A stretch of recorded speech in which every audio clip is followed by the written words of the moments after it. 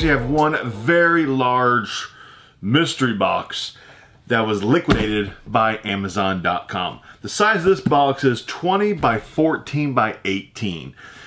So from time to time I like to, you know, try a little bit different things. So instead of buying a pallet, this time from a local liquidator here, I just bought one very large mystery box. And price point on this box, the total MSRP on Amazon.com is $671. That's only if everything in this mystery box. Amazon custom return mystery box is brand new, but it's custom return, so there's going to be some used, there might be damage, there might be total salvage, some stuff might be brand new still. You just never know. My cost, my liquidation cost, since you buy liquidations, you never pay, you know, anywhere close to full price for liquidated merchandise. My cost, 94 bucks. So it's still not, it's not bad. I like to keep it around 10%, so it'd be about, you know, 67, 70 bucks at 10%. But at 94 bucks, that's like what, 12% maybe, or something like that, 13%. Still not bad. I mean, the price point's so low at 94 bucks. Even if this stuff's even worth half of the MSRP, you were talking like $335, I'll still get like 3 times my money back. So I'm good with that. So I'm excited to see what's in here. This is supposed to be kind of like a general merchandise kind of mystery box, as I call it, hodgepodge. General merchandise could be anything from home goods, kitchen, electronics, toys, pet supplies, tools, sporting goods, apparel, you name it, it can be in here. That's why a hodgepodge, general merchandise, you know, hodgepodge, is kind of fun because it can just be a wide variety of all kinds of stuff. And sometimes the hodgepodge pallets can be the most profitable pallets out there because a lot of people like to just buy a certain niche, like just electronics, which I love buying electronics, but you know, just electronics or just tools or just toys. But whenever it's like general merchandise kind of a pallet or a mystery box, a lot of people kind of shy away from that because they don't want to have to deal with possible used dog toys. But you know what? I don't care. Everything's sellable, no matter what. If it's not sellable, then a lot of times you can donate it, you know, and it becomes a tax write-off. So there's always some way to recoup what your cost was. So I have high hopes for this box. Hopefully it's a good one. Price point is low enough on it that hopefully this could be good. So, ooh, I see a record in there. That's a nice item. So let's go ahead and let's just pull out the first thing. Oh, that thing's a mess. We have a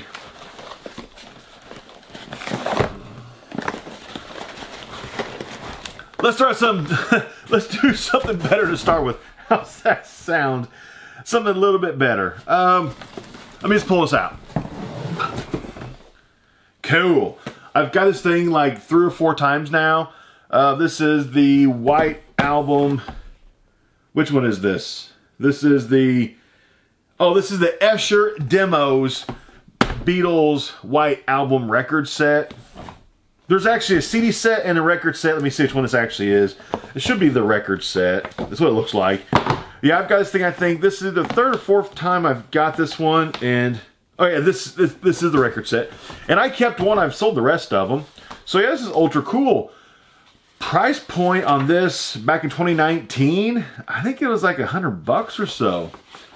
But yeah, good item to start with.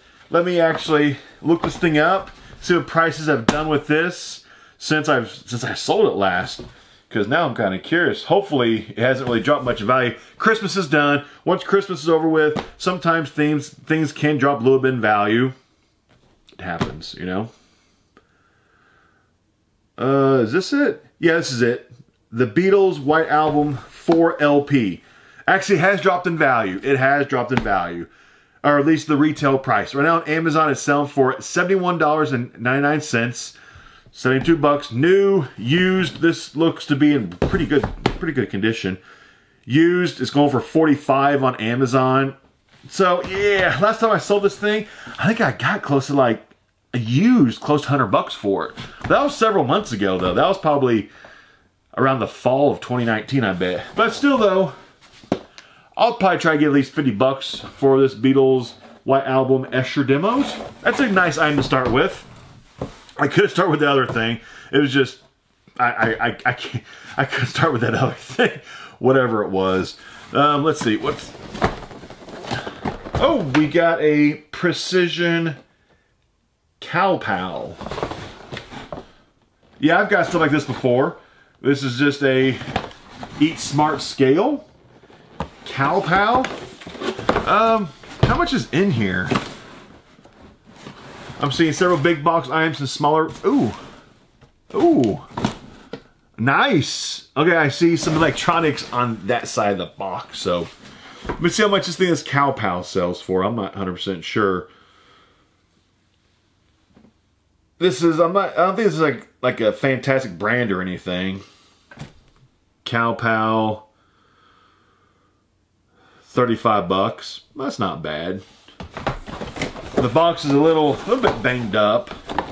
A lot of these scales, you always have to try them out because sometimes these, yeah, it's used. $20 in this, but sometimes these scales, the electronic scales, quite a few of these, we try them out, they don't work properly. Especially the Weight Watcher scales. The Weight Watcher branded scales, be careful if you're a reseller selling those, try those things out 100%. I mean, every function try it out because the Weight Watcher scales are very faulty. Almost every single one I've had in the past has had some issue with. Either it's not able to record your weights to save it, you know, to see like progress, or it can't even zero itself out. But the Weight Watcher scales have lots of issues, so be very careful reselling Weight Watcher scales. If you find one at like a thrift shop, stay away from it. It probably doesn't work, or there's something wrong with it. Trust me on this. But yeah, I'll have to try this thing out. As long as it works okay, you know, like $20. Now let's pull this contraption out. We have a Care Left building harness. Oh, it's a pet lifter. I gotcha. We got a pet lifter. It lifts up your pets. So yeah, so right now we've got electronics. The scale's kind of electronics. I mean, more like, yeah, we'll call it electronics. But then this one is pure, like a pet item, a dog item. But actually, this thing could probably lift up, you know, a person up to 130 pounds. You could lift a person with this thing. This thing sells for $50 new, really? Wow. I didn't expect, I thought it was like $20 maybe. But it sells for $50 new. This box is kind of beat up on this. So I'd probably try to get like $20 for that too. So I mean, it's not too bad right there. First few items are not too bad. Let me pull this thing out. This thing's been looking at me. We got a Logitech 920. Ooh, that's nice. It's really light. That's concerning. Okay, it's not factory sealed. Logitech C920 HD Pro webcam.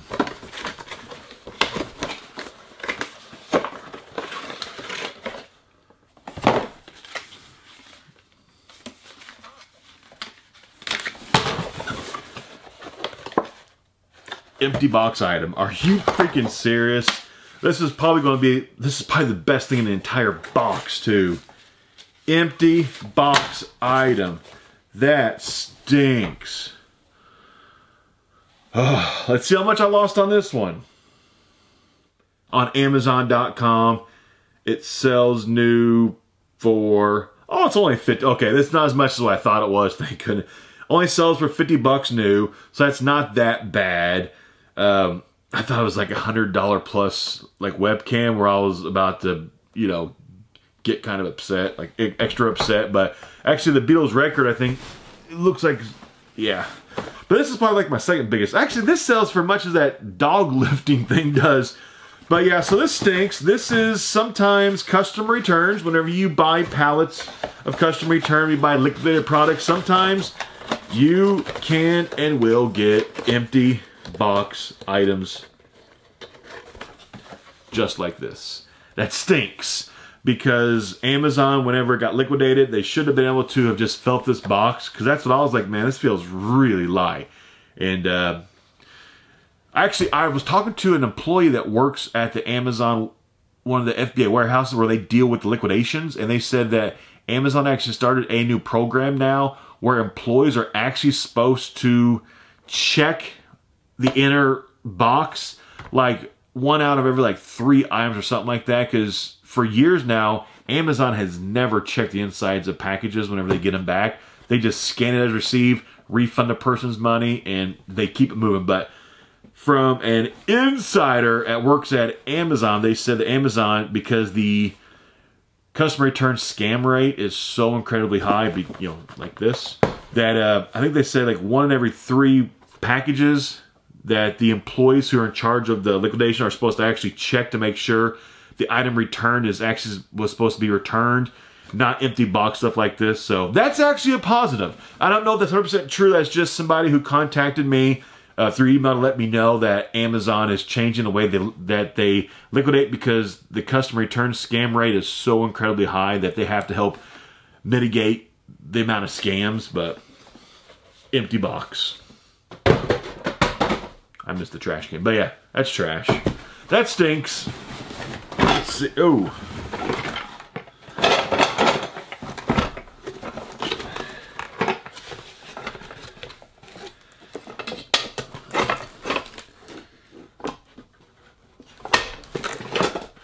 Well,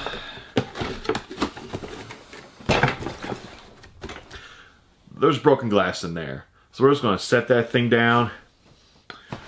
We're good leaving that thing alone. Ooh, okay, here we got a Slage.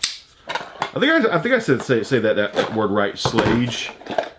F-Series single dummy. Oh, it's just a dummy handle. These don't sell for very much. So dummy handle.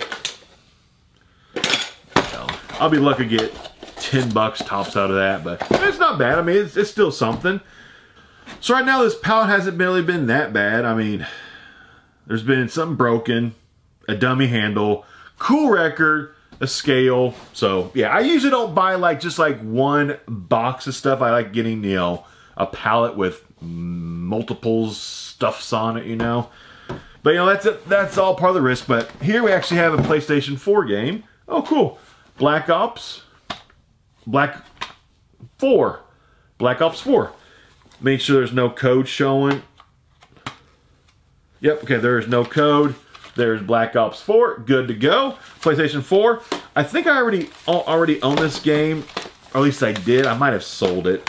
But if I do not own this game, I'll probably keep it this time, and then play it, and then, you know, probably sell it eventually. But yeah, it's not bad. Black Ops 4. This is post-Christmas. Let's see what this game price has done.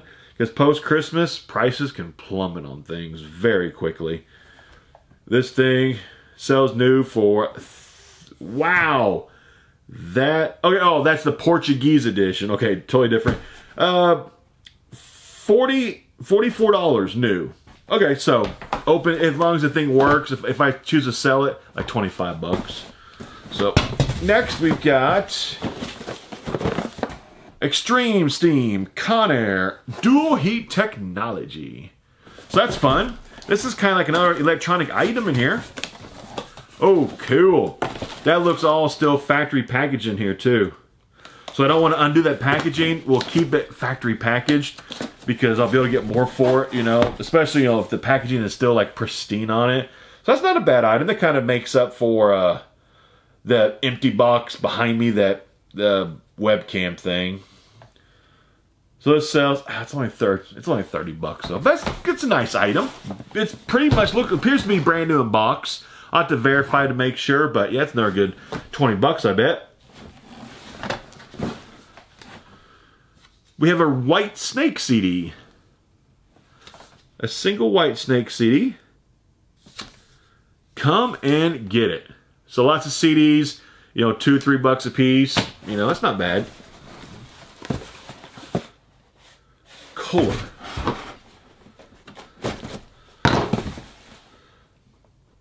Devonshire single function something or other.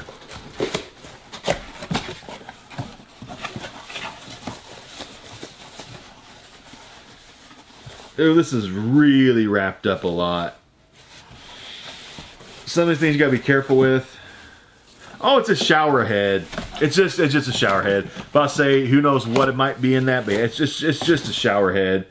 So I mean, shower heads can't be much more like 20 bucks, I bet. So that's not bad though. It's a shower head. Oh, we got another white snake. Ready and willing white snake. I think I see another white snake. Saints and Sinners. Somebody was not a White Snake fan. Returned some White Snake CDs. Is that all a White Snake? Looks like it. So actually there's total like 3 a White Snake here. They've been taped shut by somebody so the CDs don't roll out. But White Snake, come and get it. White Snake, Ready and Willing. And then White Snake, Saints and Sinners. So yeah, I'll try to get like, you know, $6 for this, $8, something like that. Try to lot these things together. So, okay, here we got Amazon Basics. Surprises aren't broken. They're kind of banged up a little bit though, but we got 5x7 Amazon Basics picture frames, 4 of them. Yeah, they're not broken, but they're very, very banged up and scratched up. Lots of blemishes on them. So something like this is something that I'd probably sell locally during, you know, in one of my selling platforms for like maybe like $1 a piece, maybe. So it's still sellable. It's that people, you know, might not want it all banged up and everything, but who knows. But here we go. This is the last thing. Last item in the box. Oh, this is a Panasonic, this is a good item, NIWL600 cordless steam iron. What do we got over here? Oh, sorry, White Snake.